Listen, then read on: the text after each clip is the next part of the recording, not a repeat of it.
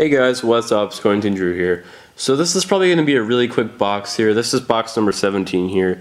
I didn't find too much in this box, but I did get a lot of nice finds, I will tell you that. No silver, unfortunately, but hey, it's definitely a box that's worth making a video on, because of course I'm making videos on every single box that I'm doing yearly. This is box number 17, like I said. And let's get started here, guys. Like I said, no silvers, but I got some questionable coins. And I did get that one coin right there. That one's a thing that I bought on a Facebook auction for $1 free shipping. The guy couldn't identify it, and I couldn't identify it until I did a little bit more research, and I ended up finding that it's part of a presidential series, and I'll explain that later. And there's a very cool thing about this. It's actually an error, and I'll talk about that in a bit. But to start off, we got a 2001 plain just dime. This was in a nickel roll. Thought that was funny. Also, there's another dime over there. That was from the winter hunt that I did when I cashed in my 125. I did get dimes, but I didn't find any silver. But I did find a nice date, and it was just on an ender of the roll. I noticed it, so I figured, hey, why not? Got 4 MADs, misaligned dies, or MADs if you want to call them that. This one pretty off-center, or misaligned. Like I said, technically you can't call them off-center, even though they are. The real off-centers affect both sides of the coin. MADs, or misaligned dies, only affect one side. Usually it's the obverse, and this one's a pretty big one. Too bad it's about an AU or an XF. Got this 99. These 98, 99, 2000s are pretty notorious to have misaligned die problems, so you'll see a rim usually on the left or right side. Excuse me. Got a 1984. My throat's becoming a little bit dry. 1984, another misaligned die with a double collar. Not really worth anything, but pretty cool. That has a double collar. And then we get a 2000 there. That one's misaligned also on the left side there. And I didn't notice that. That's probably paint. So I might actually not keep this one because it just has paint on it or whatever. Not a scratch or anything, not like the thing is peeling away or anything like that. Not like the plating's peeling off. I got a 60D small date, really happy with that one, and a 71S. Whoops, I think these were both on the same roll, I could be wrong though. Got the weird coins, got this 1950D right there. Or no, scratch that. That's a shield nickel right there. Totally. No, it's some really beat up 1990s Jefferson. Just looking by the striking of it, you can kind of tell how it would have the striking of either a 2006, 7, or 8, or the striking of a 98 through 2003.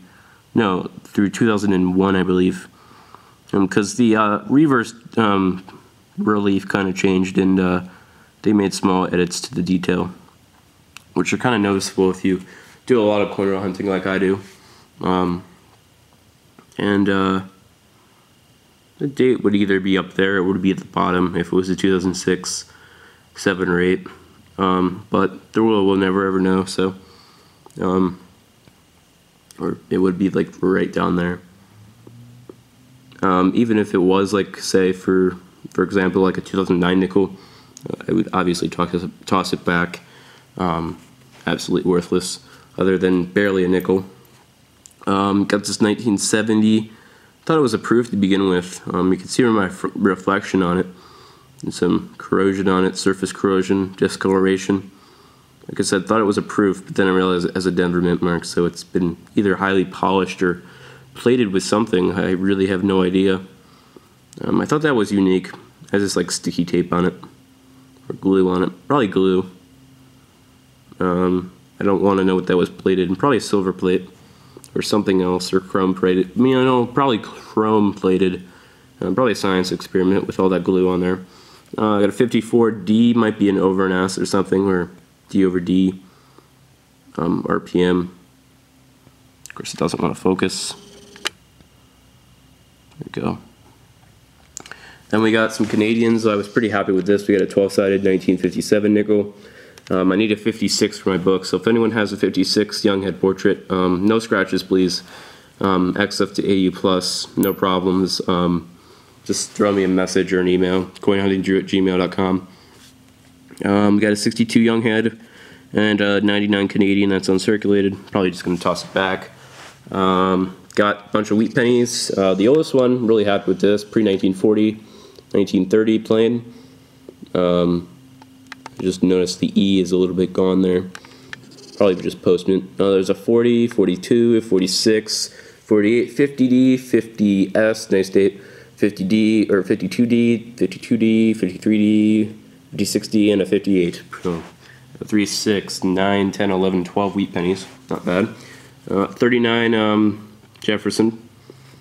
Got a 40D, nothing major.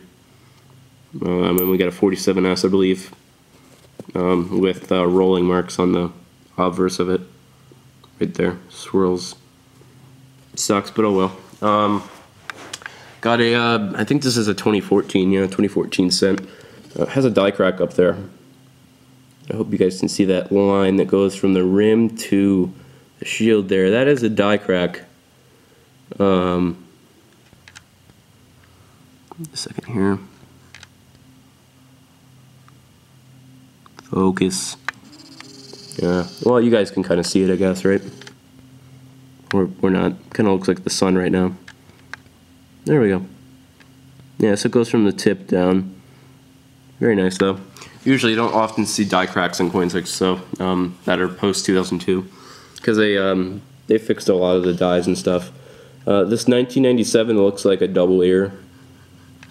You guys tell me what you think on that one.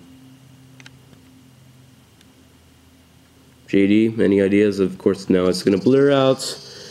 I swear, this camera does have some flaws to it. When you zoom past 7x, it will kind of go out, which kind of sucks, but oh well. So yeah, look at the ear, I'm not sure.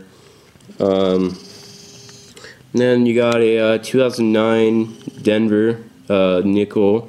This is a dime I said I found. Got a 2009 plain. And we're actually going to grab something. I'm going to go grab the tube. And I've never put a dime in here before on video, so figured this will be interesting. So take these are the 2 dimes that you always see. We'll make that 3 dimes and put the nickel in, and then put this back in. I probably should, you know, if these coins were uncirculated, I would never, you know, just throw them in. I'd do them individually, but since they're circulated, or, you know, low uncirculated, I just kind of did that. This was a really nice find. 1955 plain, really happy. Semi-key of the series, 8 million minted. Second or third lowest mintage of the 50s. Very nice. I did find this nickel here, and I posted a picture of it onto a Facebook group, and they said it was AU 58 plus. Might be close to uncirculated. And now through the camera, kind of looks like it's been worn. It might be an AU, it's probably just an AU. It's a 41, and really decent shape. There's actually some steps, I believe. Really nice condition. So I'll probably replace that with the one that's in my book. And then this is the token that I bought for $1. No one had any idea what it was, like I said. I found it on eBay. Well, a similar one, like a Dwight D. Eisenhower one. This is George and Martha Washington, President, First Lady, and then we flip it over, 1789, Liberty and Security, 1789 to 97, that was the years that they were in office for. And if you look up Liberty and Security, you'll see this exact same reverse on some colonial coins. Now the twist, the thing that I didn't notice until I actually received the coin in the mail, this is actually a major clash die, where it actually appears, both sides of it, of the coin, appear on the basically the reverse appears in the obverse, obverse on the reverse. If you look right there, if you look very carefully, I'm not sure if my camera will pick it up, but you can see it. But you can see that leaf coming out of Martha's chin right there, right? If you flip it over exactly, that's that right there. So it did clash on that side, And there's some other things in the fields like right down there. Then you flip it over and you can see the outline of George and Martha right there. You see that outline there. Very faint on that side, but right by the U in security you can see the outline. And I think if you look very closely you can see their nose somewhere over here. I think it's like right there. You can definitely see the clashing though. So, very cool clash die token. I don't think I've ever seen a clash die token because they're usually made by third parties, and oftentimes they, usually it's error free basically. It doesn't have a lot of errors or anything, or a lot of flaws. So very interesting. Probably about a $5 or $10 coin. So not a bad purchase. So yeah guys, thanks guys for watching. Happy hunting, and I will see you guys later.